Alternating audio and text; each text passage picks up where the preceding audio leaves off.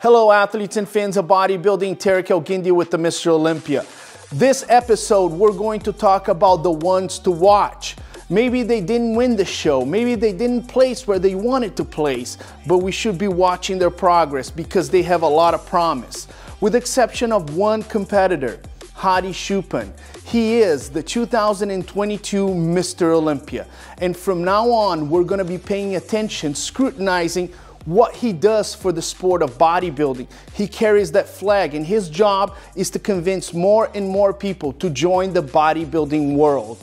Some bodybuilders are great representatives, Arnold Schwarzenegger, Jay Cutler, and some bodybuilders are not great representatives. That's the reality of the sport. Hadi Choopan has a job which is extremely hard, which is to bring people to the new world of bodybuilding.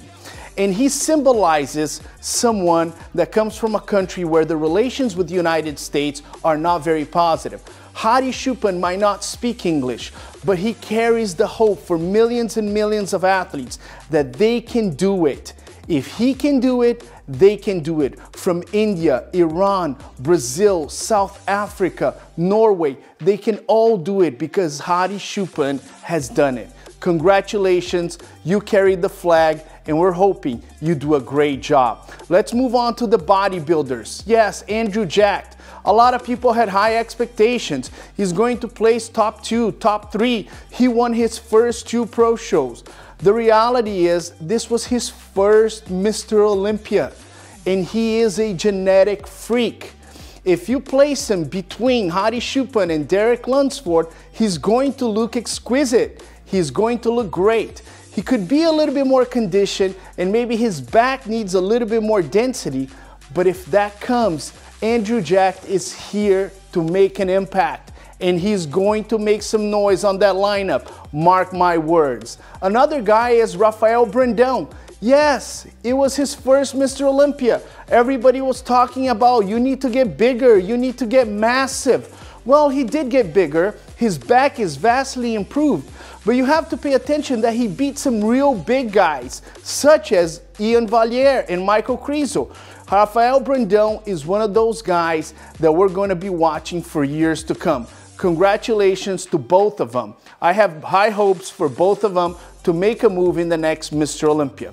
On the 212, Keone Pearson. Yes, I was impressed with him.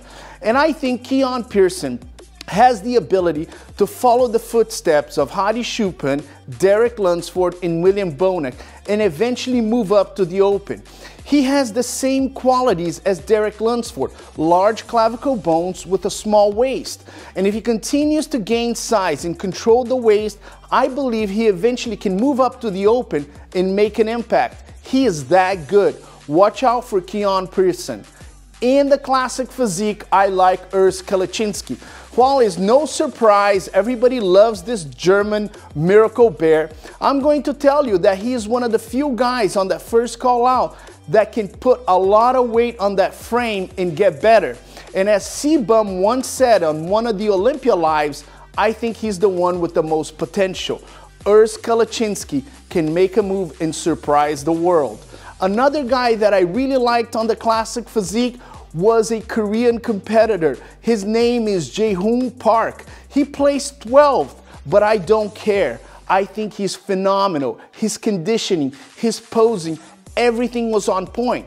He can gain a little bit more mass and he can pose to make the waist a little bit smaller, but he caught my eye, and I think this guy is also going to move up very quickly.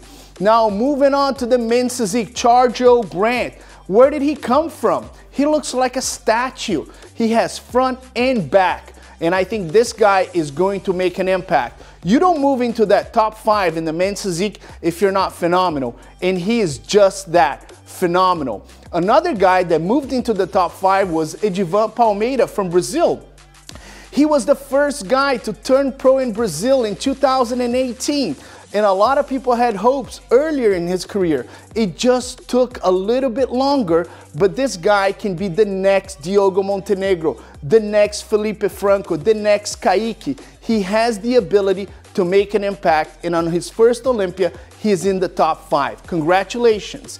In the wheelchair division, Pierre, that guy is good. His conditioning was good. And what impressed me the most was his back double biceps. He had tons of muscle there, and I think on that shot, he actually placed second just behind Harold. I think this guy is going to be good for many years to come. Now, moving on to the ladies, women's bodybuilding, Angela Yo. Yes, her conditioning was impeccable. She posed well, and I think if she controls the abdominal section and makes the waist smaller, she's gonna start getting closer to Andrea Shaw. She made an impact. Nobody can ignore Angela anymore. She's here to stay, and I don't care how many years she's gonna be on the Olympia stage. The first time she stepped on the Olympia stage, she made an impact that no one will ever forget. Now, moving on to the women's physique, I'm still a huge fan of hers. Ashley Jones, I think she's a genetic freak. She has small waist, large clavicle bones, the flaring quads are beautiful. And I think if she works on the conditioning, she's gonna continue to move up and be better and better. I think she will be great. And despite the placing, she is one of the ones to watch. Now in the figure category, Jessica Padilla. What can you say about her? She won all these shows in 2022. She went to the Olympia and she looked even better. I believe that after a few years, the one that really put a challenge on Sydney Gillen was Jessica Padilla. And if she continues to get better and Sydney makes one mistake, then Jessica could become the Olympia champion in the figure division. That's how good she is. Now, obviously, Sydney is very experienced, but what Jessica did in 2022 was impressive. She won shows, and then she looked even better at the Olympia. Congratulations. I want to move on to the fitness, Jaclyn Baker. Wow, her presentation, her routine was incredible. It was emotional. It was almost a piece of art. She dedicated that, and she did so well that people were crying in the audience. Afterwards, she came backstage and told me and the star of Primetime Muscle, Chris Cormier, you guys better start talking about me on that show. And yes, girl, we're gonna be talking about you the entire year because you are that good. Moving on to the bikini, Aimee Velasquez. Yes, she's a phenomenal competitor, former Miss USA's.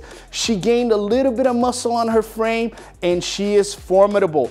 I believe she should contain a little bit of the muscularity on top, but Jamie Ling is here to stay and she should move up very quickly. Another one that impressed me, and she looked like a statue on stage, incredible back pose, Phoebe Hagen. Now, Phoebe was not on the first call out, but she moved up, and moved up based on the callings. She never gave up. So posing, resilience, and determination on the bodybuilding stage got her to move up. I'm very impressed with her, and I think she's going to be great.